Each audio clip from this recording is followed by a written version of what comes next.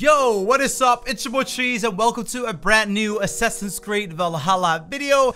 In this video, I will be talking about the Assassin's Creed new gameplay. I haven't been playing the game myself, but I collected all the information there is about Assassin's Creed Valhalla. I have a friend that is currently playing the game, so I know more about the game that I should probably know at this point. All the details to the gameplay, for example, hunting, fishing, raiding, recruiting members for your raid parties, building your settlement, drinking games, also collectibles, quests, side quests, boss battles, looting, abilities, and much more. Before I go into the information, I do want to give you a heads up because you can get the Moonlight X if you click on the link in the description and log into the official Ubisoft website, guys. Make sure to do it. You will get the X once the game releases. In the beginning, when you start up Assassin's Creed Valhalla, you can choose between a female or a male Eivor. Most of you guys already knew that, but guys, that choice is not permanent, so you can actually change sex anytime that you want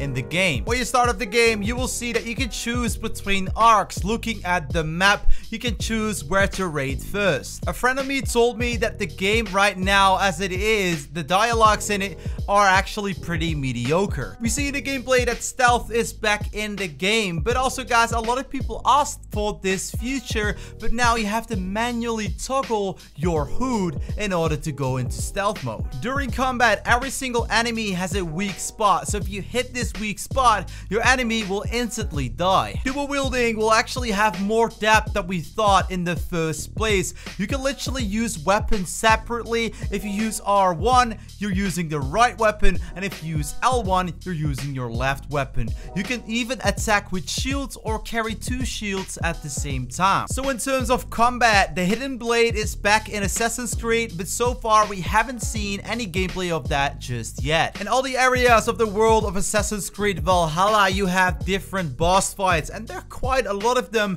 and for every single boss fight you have to use a different tactic, so it won't even get boring at all. In Assassin's Creed Valhalla, there are plenty of different raids, and just the way that you go into it depends on the playstyle that you want to use. You can go in full assault and literally kill everyone right away, or you go in with a bit of stealth, and stealth makes you able to actually see the enemies through the walls. Free running in Assassin's Creed Valhalla just looks as good as any other Assassin's Creed game before, and also the soundtracks are really living up to the expectations and are giving us a great vibe in this nice environment. While playing Assassin's Creed Valhalla, you might find yourself some letters. Well, these letters can send you to a particular location on the map, for example to a quest or a hidden item, and you can just basically only go there or only know that item is there when you do find that letter. At the very ending of the Ubisoft Forward event, we saw in the Assassin's Creed gameplay that we can actually go to a viewpoint, meaning we can synchronize the game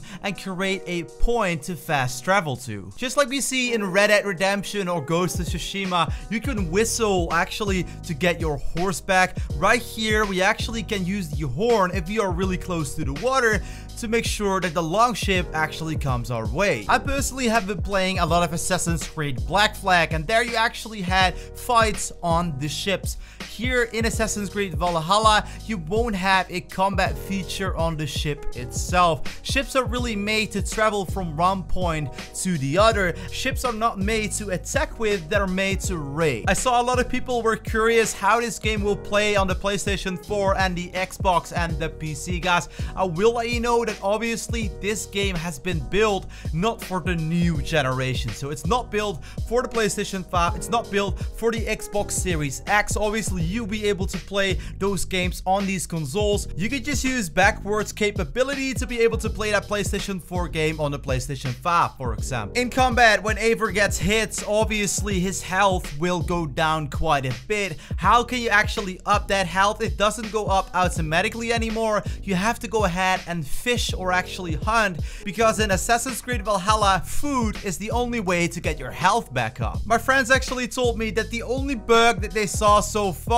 is actually people bouncing around the map after you kill them, especially if they fall off something, so that is a little bit buggy. And another downside to the game right now must be the dialogue so far. Obviously, like you probably know already, the game is still in progress, and everyone that has been playing the game so far, they played played a demo of Assassin's Creed Valhalla, so it's not the full game so far, but right now I'm insanely happy, guys, with what I've seen so far. I've been looking at exclusive gameplay that no one has seen so far just yet as well, which I can't show you here in the video because I will probably get copyright strike if I do so. But my impressions are overall really good. It looks good, and I think this could be one of the best games this year. The open world looks amazing. Also, there is so much to do in the game. I think you can play this game for hundreds and hundreds of hours. If you want to see more Assassin's Creed Valhalla videos, feel free to subscribe and turn on post notifications, guys.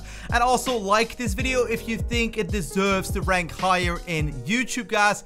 And let me know down below in the comments what you think is the most awesome thing about Assassin's Creed so far. I have much more information, so make sure to check tomorrow's video.